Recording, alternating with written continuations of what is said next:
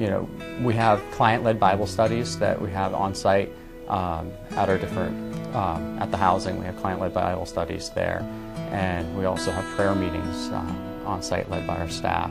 And we're just trying to create a climate where Christ is at the center of their recovery, and where they can start to understand that renewing of their minds and the transforming of their hearts, and start to begin that process of removing the false idols that they have begun to put on the throne of their lives before God, and starting to get their life back in order.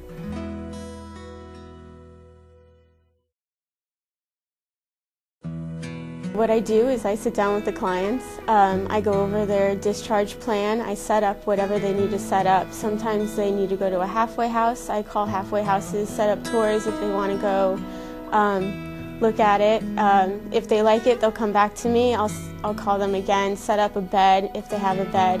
I also call, if they want to return home, I'll call and see if they need AA meetings, NA meetings, Celebrate Recovery meetings.